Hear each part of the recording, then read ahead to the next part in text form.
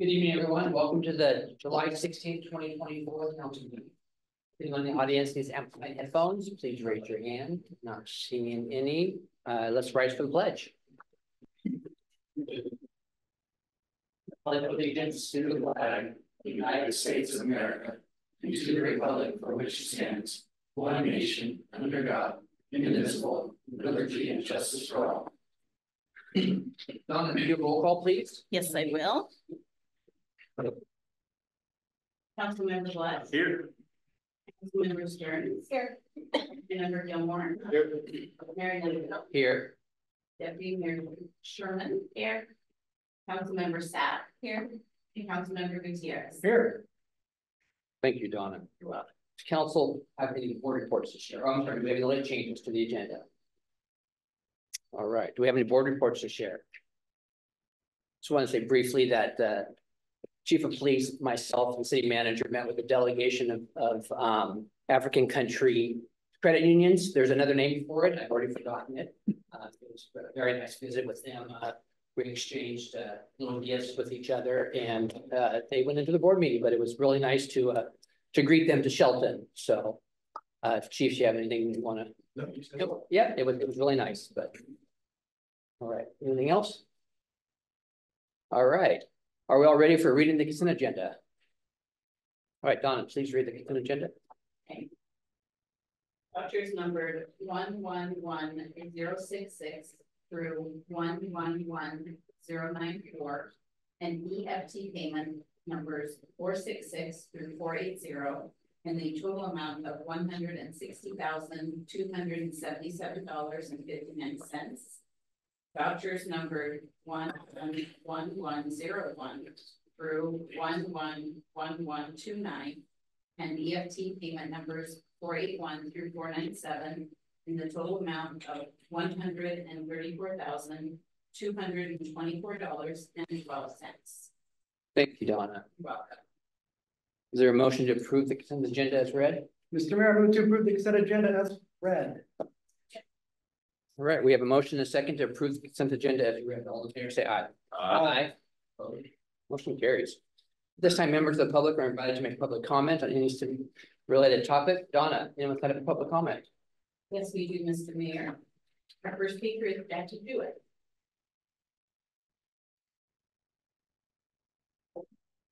Jackie Jewett, Shelton, Washington.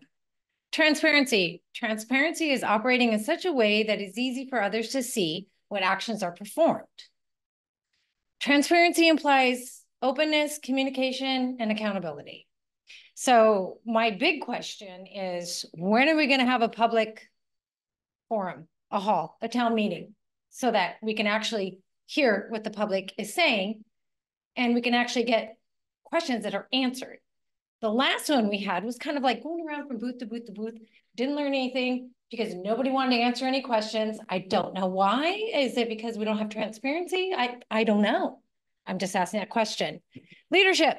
A true leader connects and inspires and unites people, leading them down the right path while focusing on doing what is right. It's creating a culture of doing what is right, things in the right way. Mayor. The mayor is the chief executive officer of the city. In this role, the mayor is responsible for the general welfare of the city. The mayor also fulfills an executive role by seeing that the laws are enforced and that city officers, employees are properly doing their jobs. You know what? I'm more frustrated, sad. Let's be transparent here. I'm angry. I'm angry because I come here, and to be transparent, I don't like speaking in front of people. I don't. And I do it because I am upset. I'm upset, and I don't know what else to do. I know that my words go on deaf ears sometimes, in one ear and out the other. And I don't understand what it's seriously going to take to actually understand how we feel. We are not holding public town hall meetings. We're not able to ask questions. I can talk to you for my 3 minutes, but I don't get any answers. And so I know, you know, like there's problems we're dealing with. My business is my house. I pay for it. I pay taxes. I pay the mortgage. I pay water. I pay power. I pay rent, or not rent, but you know what I mean. Everything I pay for. It's my house. It's my house. So what? Why don't we create an encampment in Terrace Heights? Why don't we let them go over there and steal power and water and hide garbage and defecate and shit on the sidewalk, so when I walk out the front door, there it is. I'm sure people in Terrace Heights have a shovel. Scoop it up off your own damn sidewalk. Really? Pissing, shitting on garbage cans? Really? You want to take your garbage out after that happens? People lurking after dark. Our cameras go off 24/7. After dark. Do we want those people lurking in your neighborhood? Thank you. Yeah, you're welcome. Next is Dean Jewett.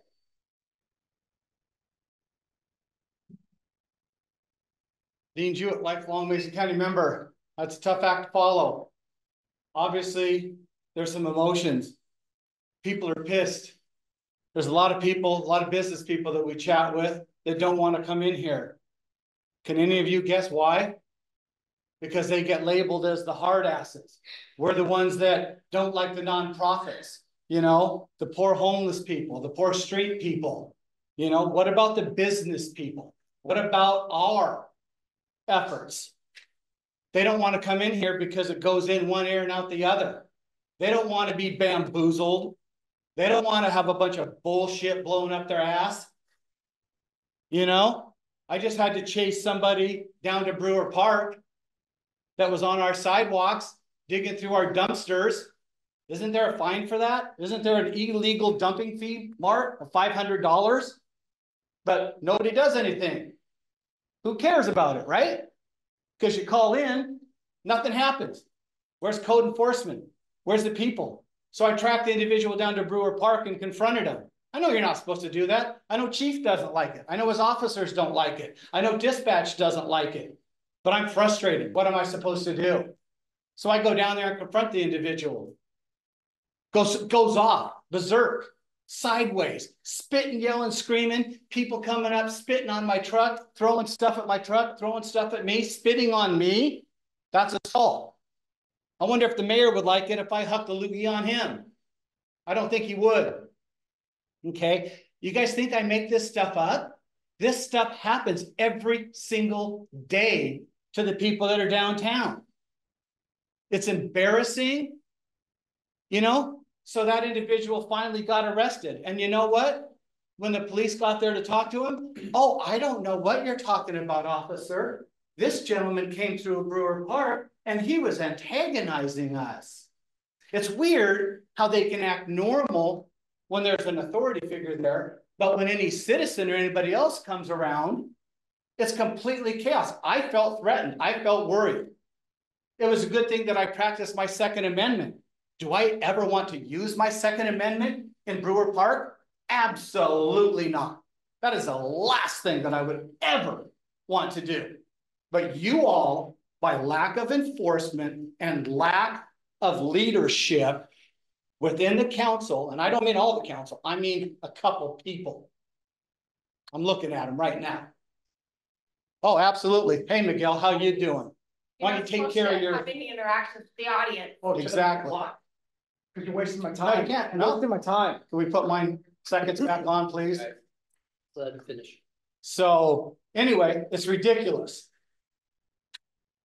Let's step up to the plate and make some positive changes for everybody so that I don't have to get up here and you don't have to listen to me. Best way to do that is have two people resign. Back at you, buddy. Super hugs, my friend. Super hug. Yeah, why don't you take care of your house and get it off Come on. the code enforcement list? This is a business meeting. Come on. Don, anyone else? Then he needs to be removed. He totally violated his duties Okay. right now. This is our business meeting. Let He violated it. there's a council here. He violated it. Don, and no, is anyone else on that? No, there is. He intentionally antagonized me by waving at me. Intentionally. Come on, let us continue. Maybe he should be removed. Well, anybody want to remove Miguel from the meeting? Oh, nobody's gonna stand I up move to you. I move to remove Miguel from the meeting. Do I have a second? Okay. Do I have a vote? There's a motion and a second to remove Miguel Gutierrez from the meeting. All in favor, say aye. Aye. Was there four? Wait, I want a roll call vote, please. Okay. George? Aye. Melissa? Aye. Tom? No. No.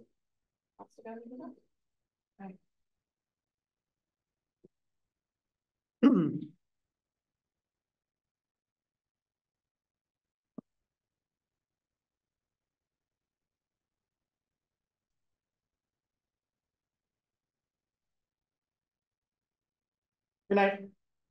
Good night. Good night, guys.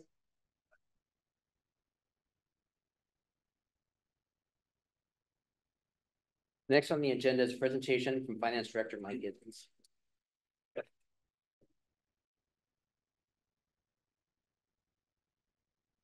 Thank you, Mayor, Deputy Mayor, and members of council. Tonight is the financial report for the month of May. So just a couple of other updates from finance. The 2025 budget development is well underway. We really start that in May and June, and then July and August, the work is happening in earnest. Department directors and other staff members are working hard to get the budget prepared so that what you and the public have is a very well thought out document.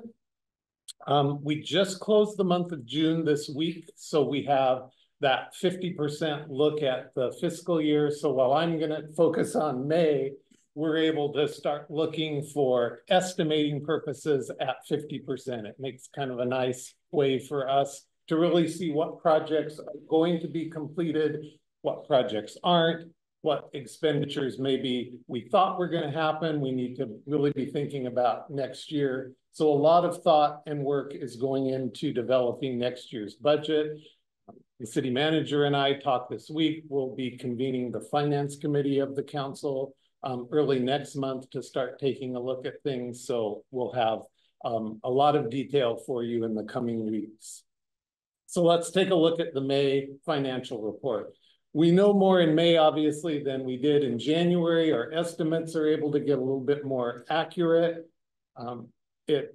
I think that if you take a look here on page 1, I have it up on the screen. The estimated net revenue less expenditures is showing that revenue is, we're estimating anyway, to exceed expenditures by just over $363,000. So that's really a positive for us. We're accomplishing a lot, but we're also able to see where our revenues are coming in more accurately at this point in the fiscal year. Naturally, we have first half property taxes in, and that helps a lot. So when we go from estimating to actual, it just helps give us a little bit more backup in what we're predicting, because we don't want to be off on that. We don't want to overestimate. We tend to be a little bit more conservative in finance. So I feel like what you're seeing there is looking pretty darn close to where we'll see it be this year. The ending fund balance breakdown, I wanted to spend just a moment on that. Our 20% of current year budgeted expenditures is reserved per city policy. As a reminder, it's part of our policy so that we're not only good stewards of public funds by having that reserve for unexpected emergencies. It could be an economic downturn that we might need to tap that, but it also allows us to have sufficient cash to meet seasonal cash flow shortfalls, because we do get, a big portion of our revenue for the general fund comes in the form of property taxes, which is just distributed twice a year. So in managing our cash flow, it allows us to be able to pay our bills, our employees, without having to do any kind of short-term borrowing. So just as a kind of reminder, sometimes that amount looms large, but it ebbs and flows with how we are using the cash in the city. But we're well positioned, I think, with that 20% policy in place. On page 2 of the financial report, just to take a a look at kind of where the general fund revenues are. You'll notice we're estimating close to realizing budget, if not over budget, in most of these categories. And so I'm pleased with that. I think it shows a strength in our local economy. We're estimating full realization of property tax revenue. That, of course, is due to the levy. So that's a pretty straightforward one to know about. But when you get down to sales and use tax, that's coming in just about right where we are predicting it. As I've said before, there's not a lot of fluctuation in our sales tax in the city. But I think knowing that it's not falling is an indicator that the economy is holding steady, which is a good sign. On page 4, there's other important information in here, but I'm just picking out some of these spots to take a look at. On page 4, we present a general fund year-to-year comparison with revenue and expenditures, in particular by line item or category or department, if you will. This is a nice area to look at comparisons in prior years. So if you take a look at, for instance, where we're estimating our sales and use tax to be, it's picking up a little bit, but it holds pretty darn steady. There's just not a lot of change in that. You can see where some of those other lines are. You can also see down in the general fund where the expenditures are happening. On page 5 of the financial report, we present a month-to-month comparison. So as I've said before, on this, sorry for moving that so much. On this one, I like to look at it because it really can show where you're at for that same month, going back a couple of years, so that we can really take a look at where are the expenditures, not only by department, but also in revenue. Where are those kind of landing and where are they off maybe?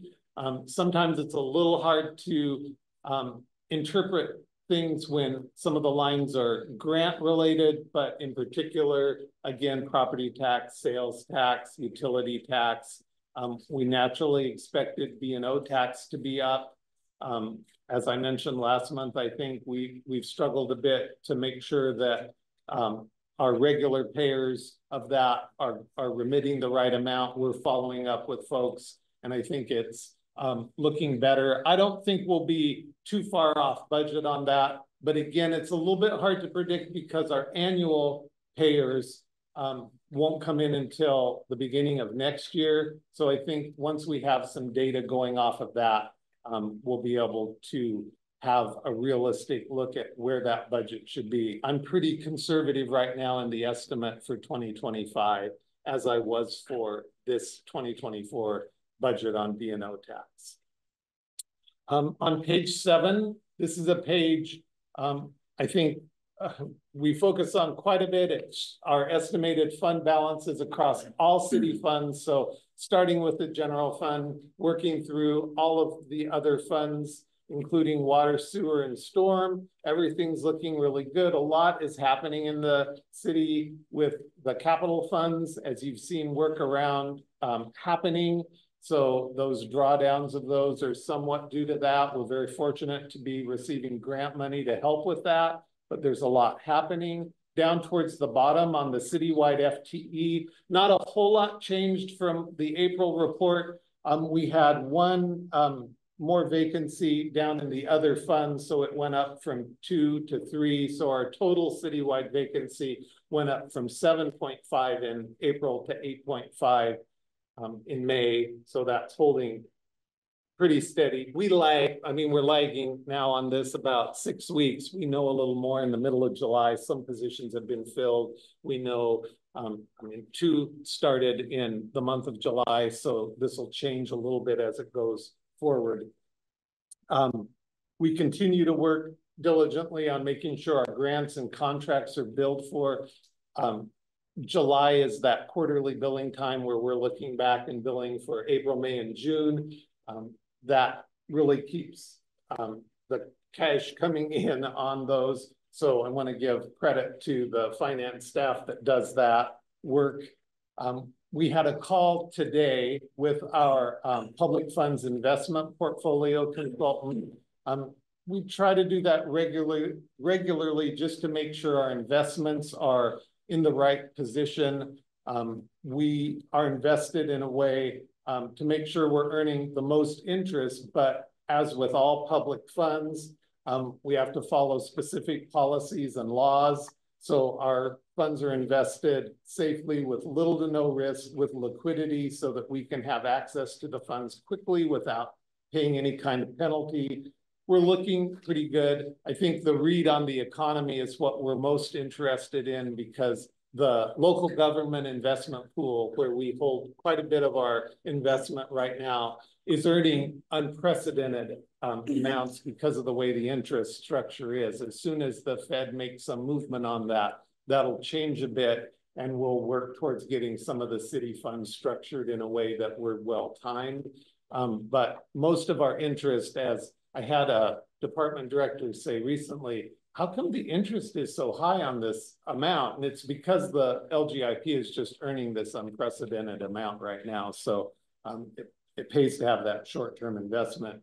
But I'm sharing this largely just so you know, we keep our eye on that in finance to make sure that we're watching where those funds are getting the most earnings as we can on that investment that we hold for our public. So that's all the comments I have formally on the May financial report. Comments or questions? Thank you and your staff, city manager. Things didn't look this good at the beginning of the year or the end of last year as well. So I'm pretty excited and looking forward to keep this going, balanced budgets, keep this going. And I know that we have some unreserved money here that we will need to look at here in budget season, you know, roof and some other things, but I think that's coming conversation. We will certainly discuss that through the subcommittee and at a forthcoming study session, so the council understands the needs that we have ongoing and in the future that we need to plan for, so we're not caught off guard, not able to maintain our infrastructure and meet our obligations. Yep. Thank you. Anybody else have any comments or questions? All right. Thank you, Mike. Thank you. Right. Our business item is a resolution to accept grant funds from Wallace Needham Boulevard intersection. Capital Project Manager Aaron Nix has details for it. Thank you, Mayor Pro Tem, Council. I bring forward to you some more grant money. This is specific to the Wallace Nealon Shelton Springs intersection. What we're doing is, this is more of kind of just process that we have to go through. What we're trying to do is realize the $650,000 that we've been granted. So our first step is to get it in front of the council and get approved so that we can then start going into design and other things. This particular intersection has had some interest in the long term, but recently as well, just with regard to level of service and how that intersection functions. There was some initial discussion about potentially putting a roundabout there. There's also been discussions of doing some signal upgrades. We also talked this afternoon about maybe doing some signal adjustments with regard to the timing.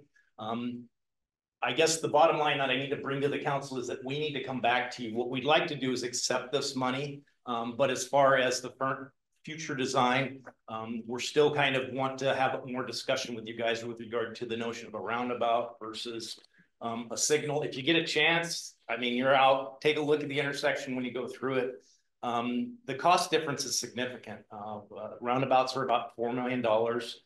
The identified improvements as far as the signal are about $1.5 million. So we do have the $650,000 that we have, not enough to do the signal nor the roundabout, but then we also have some additional monies that we got from the legislature that is very specific to roundabouts. So I need to come back to you and give more options, but tonight, all we want to do is start the process to get these monies accepted so that we then can start scoping out design and what we're going to do. So if there's any questions. Lastly, this is very old money. It was awarded in the 1921 biennium. So we want to get going, and local programs has also said, get the money tagged and start using it. 2021? No, 2021? the 2019 through 2021 Oh, 21, biennium. yeah. 1920. Yeah. Year, It's I'm been a sorry. while. Old money. All right, do we have a motion? I move to place resolution number 1341-0724 under the consent agenda for August 6th, 2024 council meeting. All right, what's your questions? No, all right. We have a motion and a second to place resolution number 1341-0724 on the consent agenda for August 6th council meeting. All in favor, say aye. Aye. Opposed? Motion carries. There are no action items tonight. So we have a city manager report tonight. Thank you, Mr. Mayor, Council. Just a couple things for me tonight. The city will have a booth this Friday at the Chambers Business Expo and by Mason County, I believe is the title, down on Railroad Avenue. We don't know where we're located yet, but it'll be staffed through the duration with city staff. We certainly are focusing on outreach for our comprehensive plan and want as many individuals in our community to come up and talk to us and give us feedback about kind of their visions of Shelton over the next 20 years, but we'll certainly talk about projects and recreation programs or any other questions that might come about from the community. Speaking of recreation programs and other movies in the park series this Friday at Neyland Park. I think they started just after 9 o'clock last Friday. So hopefully it's getting darker a little earlier, about 10 minutes a day or so. You can start a little earlier. So very successful evening. Yeah, full park. Terrific. I was contacted by the U.S. Postal Service on Friday, just a phone call.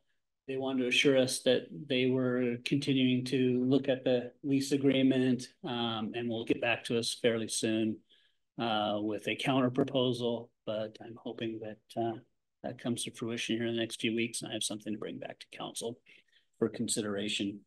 And then as we talked about briefly before the meeting started, we have a 5th Tuesday this month, 2 weeks ahead, but July, I almost said November. July 30th is the 5th Tuesday of the month and we don't hold meetings that month. So you have a free Tuesday at the end of this month in July. So that is all I have for you tonight. Questions for the city manager? All right. Council have any items for discussion? I do. Councilmember. I want a motion that we suspend 20.388-030 section A of temporary sign code until December 31st, 2024. So we have time for public input and we can address some issues and concerns that our community members have. Right. Oh, here. Right. I can read it like you. Okay. We have a motion and a second to suspend motion that we suspend 20.38.030 section A of the temporary sign code December 31st, 2024. So we have time for public input so we can address some of the concerns community members have. So, I'm sorry, comments or questions? Discussion, right? You want to do public comment portion or? Yes, let's do the public comment. Anybody want to sign up for public comment on this sign code? All right. Okay, so we have motion in a second. Comments? Mayor, if you don't mind, let me clarify section A just for the public's benefit, the council's benefit. So 2038-030 is the section on temporary signs. And temporary sign compliance has a number of items that they would comply with, including size and repair and placement. Section A of this code states the maximum size of a temporary sign shall be 16 square feet. And if I can give a reason. So the reason I'm bringing this motion up is I recently learned that our sign ordinance prohibits the sponsorship of banners from companies who donate to our youth sports teams. These have been a much needed source of revenue that supports our kids in living healthy lives. As a father of an athlete, I know how much of these programs are held together with shoestring budgets. I know how hard our student athletes work on the field, and I don't want to be the reason that they don't have that opportunity. After receiving numerous complaints from business owners, elected officials, and private residents about this part of the ordinance, I believe it is what our community wants. Before the end of the year, I'd like to see a committee put together to find out what our community members do want. And with that information in hand, we can choose how to best move forward in the new year. Would this section, or for you. Would this Please. section resolve the issue of being able to put up sponsorship signs, like Just the size. just the size? Yeah, there's still a 4 temporary sign per parcel limit within the code. This would eliminate the size. Now it eliminates all sizes. Our current maximum is 16 square feet. It opens the door to any size, which may lead to building code issues or something like that, depending on what somebody wanted to put up. But we can't regulate on content. That remains the same. There's a Supreme Court decision, so that whatever size sign could say whatever you want. It could be a business sponsoring, it could be a campaign sign, it could be a for sale sign, a garage sale sign, it could say as colorful language as one can think of. And for immediate action, we are just only limited to our ability to suspend this line, and we can't institute a new one. To amend the code or amend this code section, it would take an ordinance that would come before the council. We have to properly notice the public, 14 days public notice, have a public hearing, and subsequent, that'd be a public hearing and then action agenda item. So at best, what I can kind of pencil out, depending on where we're at, that's if we could get something in front of the council on August 20th. Typically, when you open up the sign code, it opens it all the way up, right? Because you get a lot of opinions, a lot of comments. So my guess is that depending on the council's desire, if it was as simple as that, we didn't go any further, we could get something in front of you on the 20th. It would be considered on the next meeting, which would be, August 20th would be the first meeting in September, I think. Third. And then we have noticing requirements after that, and then effective dates after that, which would be September 17th would be our best guess when a code amendment would become effective. Thank you. Questions? Really hard for a really long time to open up the door to change plans. If people want to comment, that they do.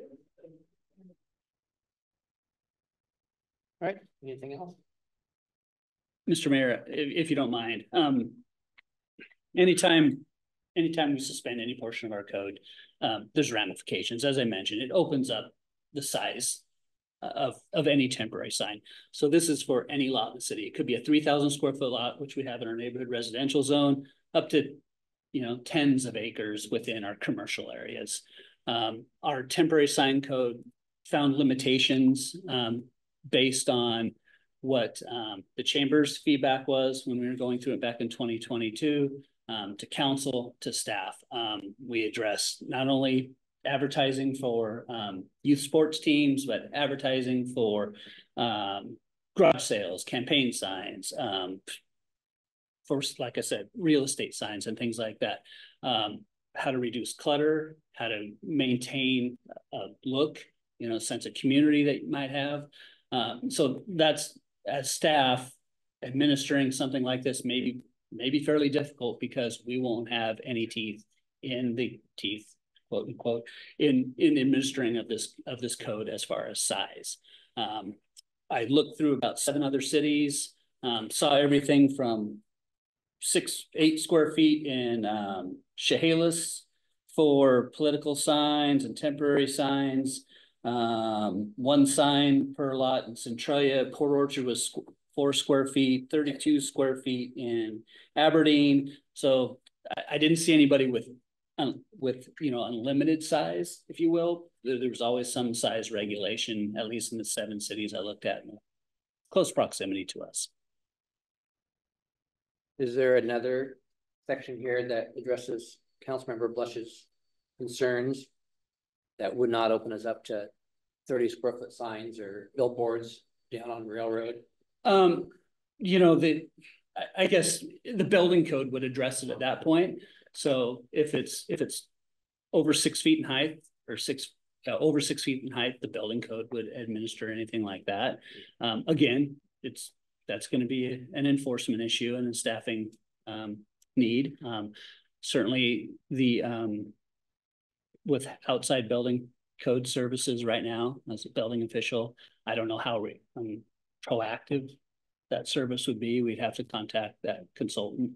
The only other thing I could think of is kind of maybe obstructions, you know, sightline obstructions and things like that. If the signs get too big, which is covered in our code, we have to address right now, depending on no matter what the size of the sign is, right?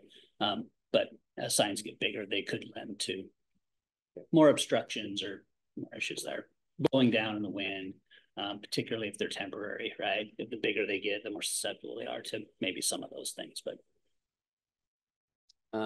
So this motion itself does not help the issue at the school, that they can still have their signs on the inside of the fence, but this motion doesn't help the outside of the fence, is what I think what you wanted, correct?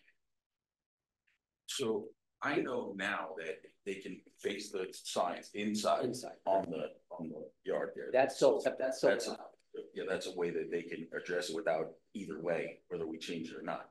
But it's just, you know, there's a lot of these signs that are around town. There's a lot of people that like to put up signs, especially coming around this time of year.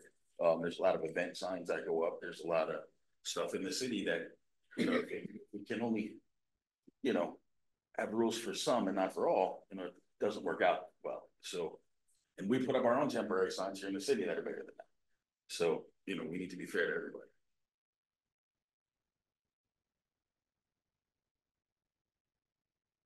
Can we, George, can we amend this to, instead of December 31st, until the soonest possible time that city manager can set up a study session, a public hearing for the sign code? Can we, instead of waiting to the end of the year, if he can do it in September, that would be great. Or, you know. Yeah, I just want to give them up until the end of the year to get something put together that we can all, that we can have the public's input on, that they can come in and go, hey, look, this is what we like to see. This is how we want this done going forward. And we can all come to the table knowing exactly where they want, instead of just picking codes from, you know, around other places. Correct. No, I'm okay with that. What I'm saying is if we get it on the agenda sooner. Oh, yeah, no. And then, okay.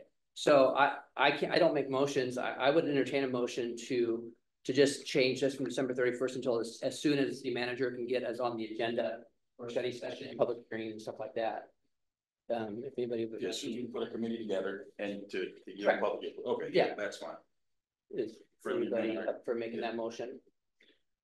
I motion that we amended the suspension of 20.38.030 section A, temporary sign code, until we can get it in front of a committee and a study session for the council. Okay. I'll second that. All right, so we gotta deal with this, with Donna, we gotta deal with the second motion first, or the first motion? You have to resolve the second motion. Okay, so we have a motion, a second, for to suspend 2038.030 section A of temporary sign code until we can get it in front of a committee and a study session as soon as our city manager can get it arranged for public input. So, all in favor? Aye. Opposed? So that motion carries. So now the first motion, removing this. So do I just remove the 31st out of the So motion? I'll withdraw that motion. That was, yeah, you can either vote on or withdraw. Okay. So I gotta do anything for that? Okay, so the second motion stands? Yep. All right. Okay. So for a little parliamentary procedure there, right? So, yeah, so if you don't mind for clarification, back to a study session, is this focused solely on temporary signs and section A, or are we opening up the sign code in its entirety? Are we opening up the sign code for temporary signs? What is the council my desire? Councilmember Flush is that we just open up temporary signs. Because we worked for a year and a half, almost 2 years on the sign code. And the reason that we worked on the sign code is because it was like 90 pages.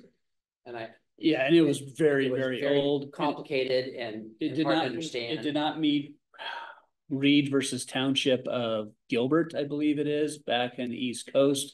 That was a Supreme Court ruling that said you cannot regulate signs based on content. And so our code violated that in many instances. We weren't able to enforce in any case. So And what we saw is we saw a lot of clutter and we saw a lot of temporary signs taking up frontages, road frontages. They weren't maintained. They often, you know, blew over. If they blew over into public property on the right of way, we could remove them. We can't go on public property to remove those temporary signs. We have to contact the property owner and go through an abatement process essentially if that happens. So that's why that sign code was kind of opened up, not only to make it more clear, but also address some of the deficiencies that we were seeing within that old sign code. Okay. So, okay, so temporary signs, is that what I'm hearing? Okay. All right. Our next meeting is Tuesday, August 6th, 2024 at 6 p.m. I'm sorry, does council have any other items for discussion? Yeah, you mentioned movies in the park. Isn't there also a field day tomorrow at Neyland Park? It's last week. Last week. That was last week? Yeah, Shoot. sorry. Yes, last week, open field day. It looked like it was a good turnout.